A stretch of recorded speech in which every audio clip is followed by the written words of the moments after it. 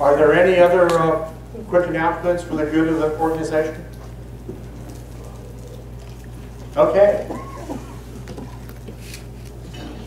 Oh, I'm Jim. So, we'll start with my disclaimer, which is probably the most important part of the whole presentation. So, this material is for education purposes only. Consult a professional before acting on any of this presentation. I'm not an accountant, attorney, nor am I affiliated with any government, state, or NSA organization. So, it's for your own advice. All the material, I think, is accurate, but in fact, it's really my opinion. This is my view of the world that we're going to talk about. So, take it with a grain of advice. A little background on myself. I'm one of the Silicon Valley engineering guys. I also went to night school, did one of those MBA degrees at Santa Clara. Long engineering career at IBM. But basically, from product development into the marketing. I worked on the business side in the planning area, looking at business plans, making those type decisions. In the last 10 years, I've been trading fundamentally and all kinds of courses along the way. So way too many classes and such. And I have a business-oriented background. I've always had that. I started out mowing lawns when I was 10 years old. That's how I made my money. And actually moved into my first brick and mortar bicycle store at age 13. So I've always been business oriented. So all this comes, thinking about business as a business is a natural thought pattern to me. It's not necessarily a natural thought pattern to anyone else.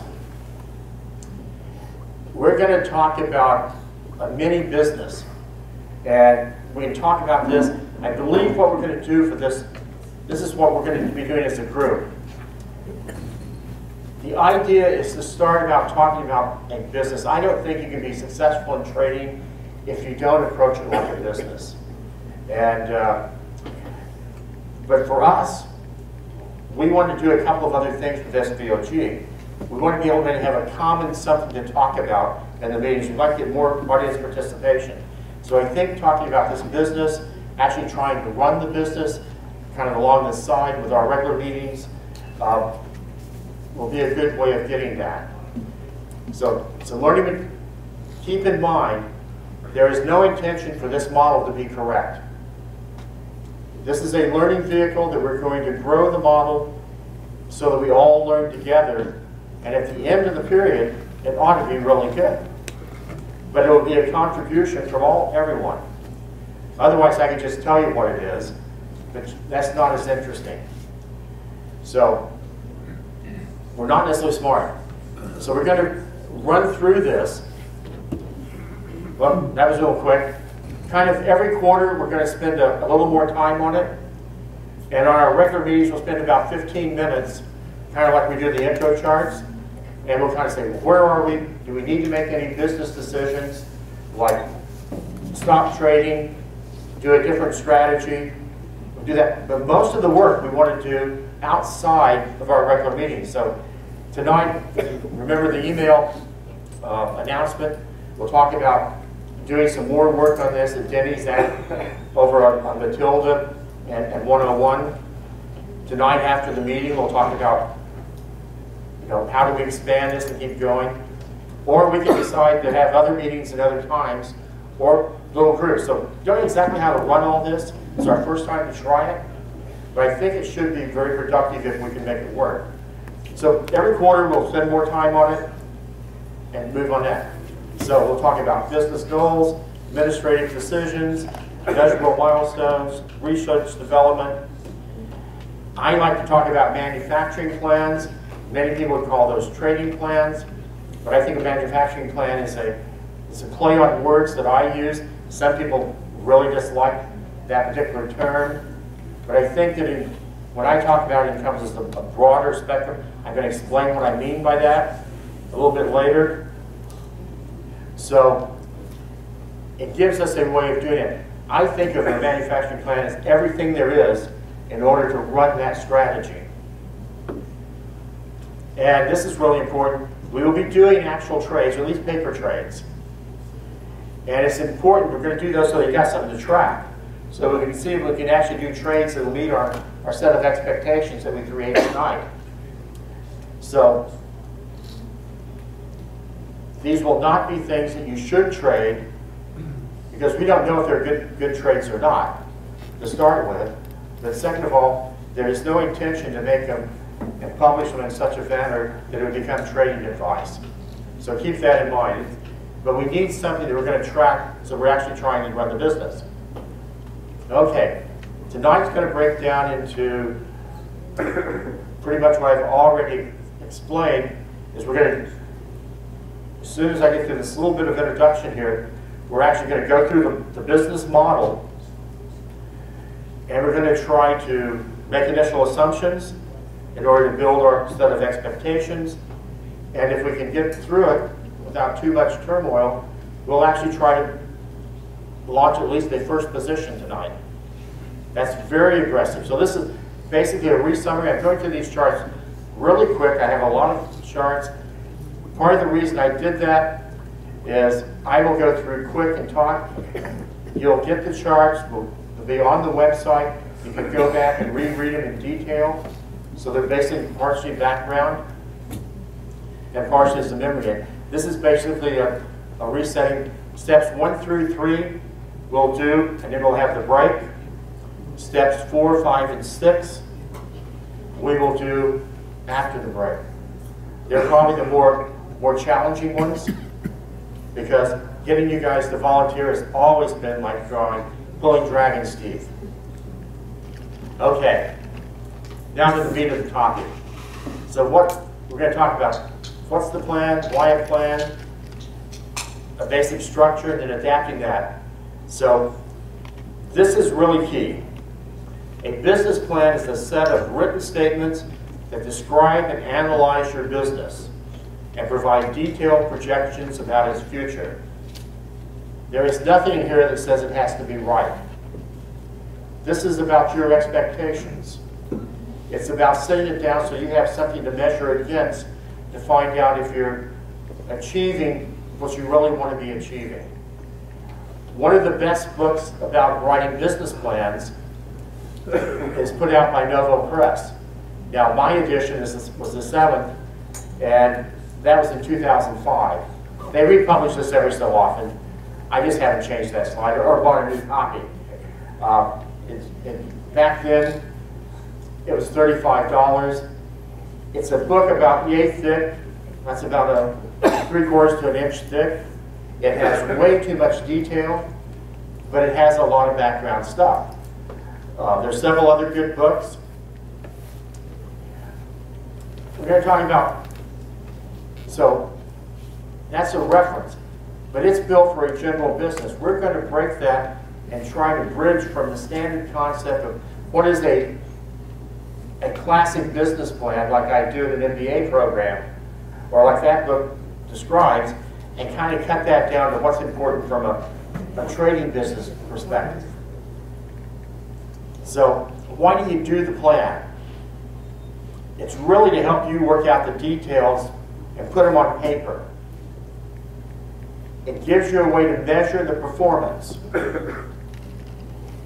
And it has other uses. You can, if it's a good plan, you can use it to raise funds. And the other thing that it's really good for is maybe communicating with your significant other and saying, here is what we're doing. It's a communication vehicle so that you can do that. So if you build a plan, I'm going to tell you that we're going to build a plan in 30 minutes. The plan will not be right. Your plan will not be right if you build a similar plan. But it will never be right, because you never know what you don't know. But you don't want to spend 6 weeks or a month or a year building a business plan. It's an iterative process. You get your ideas down, you start working, you start learning, and you go back and figure out what works and what doesn't, and you revise the plan. And that's what we're going to talk about. Classically, business plans describe success factors, market descriptions, human resources, products. The book has most books that are talking about real business plans have chapters on every one of these topics. And you roll it out over 5 years. We're not going to do that. We're going to do many of these things. We're going to bridge it down to a much smaller concept. So here is my view. A much simpler, easier to get your arms around and think about what you're doing. I divide the world into 4 parts. Essentially, I think about what is it that you're doing. Every business has a management concept. Somewhere you make strategic decisions. This is, in any other company you would call it, this is a top management. Decides what goes on. You decide why you're in business. We're going to delve down a little bit deeper, but it's about the decision-making process, which is effectively the discretionary. It's about the vision of where your business is going. In this case, our trading. I look at another quadrant where you spend a lot of your time. We'll call that research and development. This is where I think you spend the bulk of your time. It's discovering the new strategies. It's the actual work of figuring out what you're doing. And we'll talk about this in a little bit more. And then I talk about operations, and you heard me use the word manufacturing. I use the word operations and manufacturing because this is where you execute the plan. I think of trading as a manufacturing which has all the pieces. It's a rigid set of rules, it's got money management, it's got all the pieces that you do, and you go out and you plug money in on this end, in our particular case, and more money comes out the other end. At least that's the plan. And what we're supposed to be doing. And you have lots of these. And what you do is you allocate money to the plan you like. If you don't like the word manufacturing, you can call it anything you want. There are a lot of books. And I didn't create in this presentation a list of them, but there's about a half a dozen that are really good books on trading as a business. And I'll talk about those from time to time, and I'll make that list and make it available. In the course of the literature, the reason I like to talk about manufacturing is you'll hear the word business, trading, and plan. They get all rolled up together, and the same words get used for multiple meanings. So by changing the view of the model just a little bit so that we're talking about this, we know exactly what we're talking about, and you begin to think about the parallel bridge. It's a lot like Cottle does and a lot of these other. If you can look at the problem from multiple perspectives, you often get a different view. It's the same information. If you want to call it this area, this operational area, a different set of things, the trading floor, you use whatever name you like. I just happen to like manufacturing works well for me. And no business is a business without the 4th component. And the 4th component is always business controls or finance, if you like. And I talk about this as business controls and finance because we've talked, like last month, Rob talked about risk management and money management and guidelines to do that. Someone has to do that. That's actually not part of the real training, but you got to measure that. So the responsibility for becoming that goes over in what I call business controls. Every business has these types of controls. So we want to build some of those. And what we do in this area, the type of work we do, this is in the old movies, you'd see the accountant with the green eye shade and the sleeve protectors and the single bulb hanging down. You know, there with all these books and counting. It's an important part of how you measure your business and measure success. So you put it all together, you basically have, here's a framework within which we're going to do all the work that we do trading. So I'm going to show you, without going into gory detail, how to build a trading model, how to build the expectations. So the first step is the management and planning. So This is our quadrant. Essentially, what you're doing here is a top-down set of decisions. And the first thing you want to do in your business is you want to decide why you're there, who you are. You make lists. Why are you going to be successful, and what's going to stop you from being successful? That's what we call barriers to success. You need to build this vision, something that's further out than tomorrow or the next trade. I like to think in terms of 5 years. That's so far away that you can't really visualize it, but it's a great place to be looking. So, you got to know yourself too, because what is the right vision for someone else is a wrong vision for someone, a different person. So you got to figure out what your requirements are. The framework works for everybody, but everybody will build a different plan. If I give you my plan, the one that I've developed over the last 10 years, it's a marvelous plan for me, but it changes all the time. And it would not necessarily be a marvelous plan for anybody else, so I'm not going to share it. You've got to build, we'll work with the scaffolding here, and we'll structure it, and you'll build your own plan. You know, you'll build the walls, you'll color the walls the way you want, you'll furnish it the way that you think is the right way for you. But these are the high-level decisions. It's what top management does. So, the first step is to write a small paragraph or two stating what your business is and what its objectives are. State how you're going to do that. And the first thing that we're going to do is we're going to name the business. It's really important to name the business. Because once you name it, it's no longer your responsibility as you, the individual. It's the business. The business has its identity. So you can blame the business for the reason you don't have time to go do anything else. You can blame, and you got to be schizophrenic too. If you're not a little schizophrenic, this is not going to work well for you. Because one day you're the manager, the next day you're the drone. Because you're down over in the manufacturing area, actually putting out these things. Sometimes you're wearing the white lab coat over doing research and development. And sometimes you got those green eye shades. So you've got to play the different roles and do that. So I'm going to break those out into the different role models. So an example of how you might do this is you might create something and call it Big Head Capital. We're going to choose a name of our own tonight. And it's in the business of trading the capital markets for financial gain. That's pretty simple.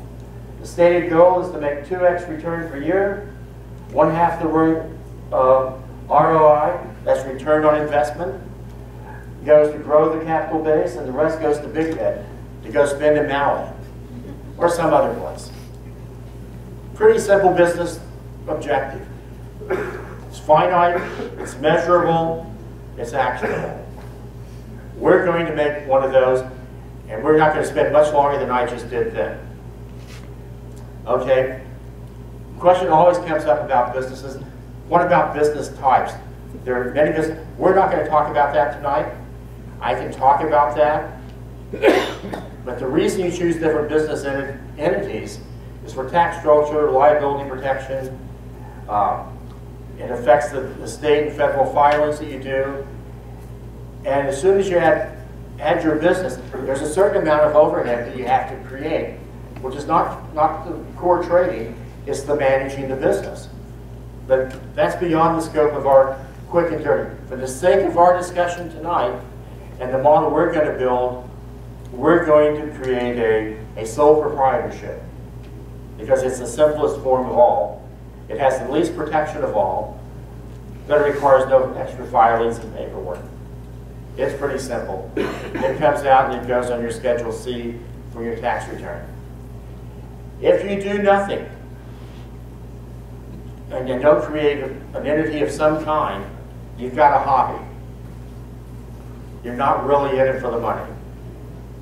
And that's the way the IRS looks at it. But I'm going to tell you, regardless of type, whether you create an entity or not, You ought to treat the business as if it is one. And what does that mean?